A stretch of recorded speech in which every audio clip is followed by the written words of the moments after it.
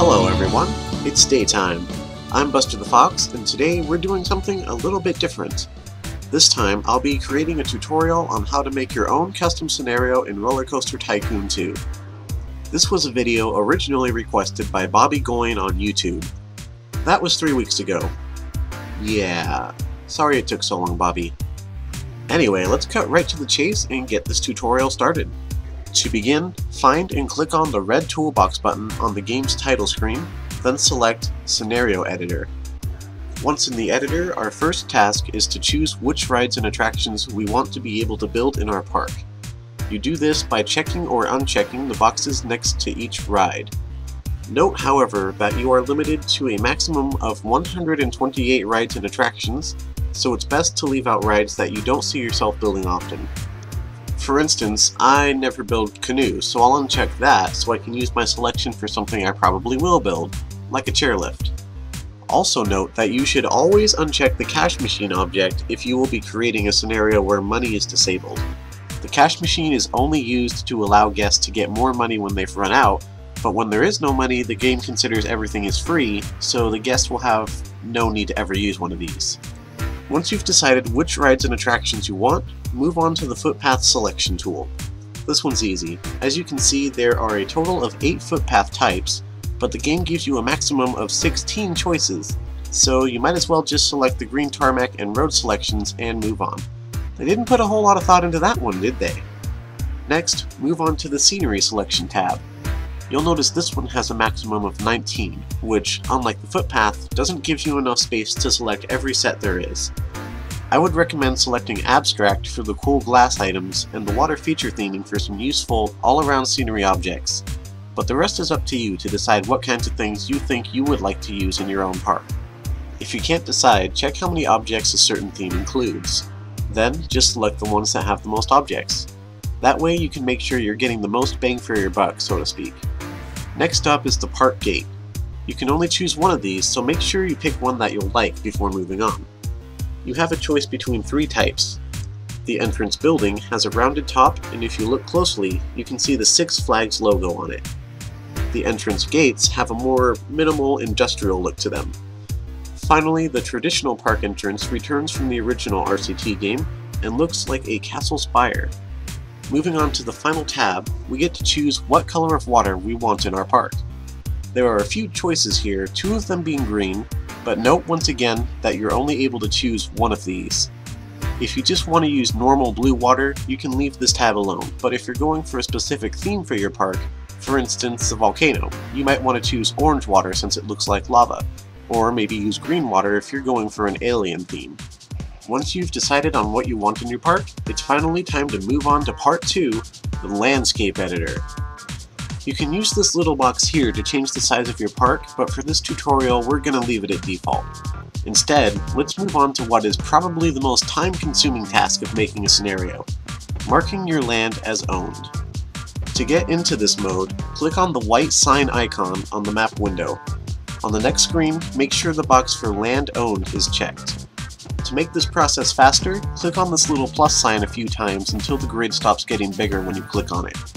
Next, I hope you're good at dragging your mouse cursor around, because we now have to mark every single square on the map by clicking. I'll meet you again after we finish this process.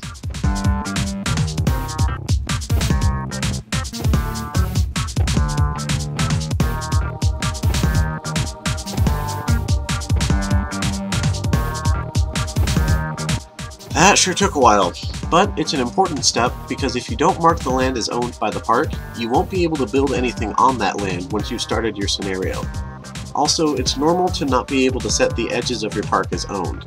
You're going to need some space there anyway if you're telling the game where your guests are going to enter the park, so it's no big loss.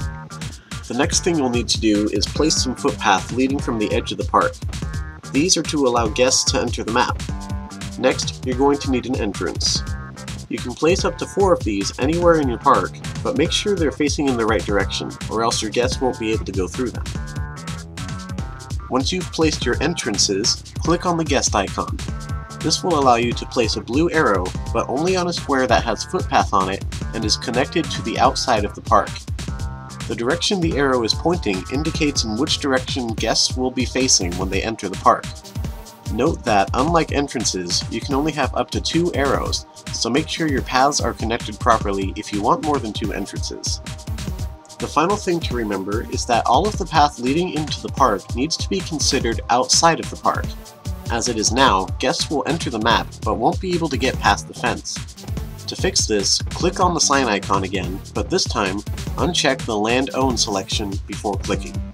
Now that we've set up our park entrances, feel free to add any decoration you like to the outside area.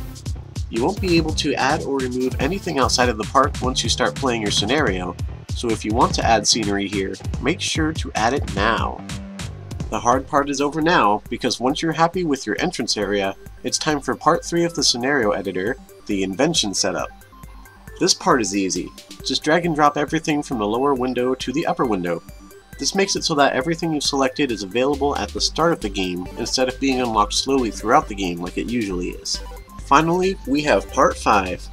You'll be met with an options window upon entering this segment. The first thing you're going to want to do is click on the checkbox where it says No Money. What this does should be obvious. This is the magic button that turns your regular scenario into a sandbox. As for the rest of the tabs, they allow you to fine-tune your scenario's difficulty in specific ways. For a sandbox scenario, I think it's best to leave these at default settings. If you have any questions about them though, please leave a comment on this video and I'll do my best to give you an answer. Next, let's move on to the final step, the objective selector. To see your options, click on the first drop-down menu. You'll see you have 4 choices: number of guests, build 10 roller coasters, build 10 long roller coasters, or finish building 5 coasters. Each of these objectives actually has another hidden requirement, and some of them will put you on a time limit, while another will just shut down your park if your park's rating gets too low. Therefore, the best choice for a sandbox scenario would be build 10 roller coasters, as the hidden requirement for that one is that all of the coasters need to have an excitement value of at least 6.0. This way, you have as much time as you want, and the game won't close your park. Next, click on the Change button where it says Park Name if you want to name your park right away. You can change this later in-game, so don't freak out if you save your scenario with a name you don't like. The scenario name option just under that is for changing what the scenario itself will be called, like Crazy Castle or Electric Fields.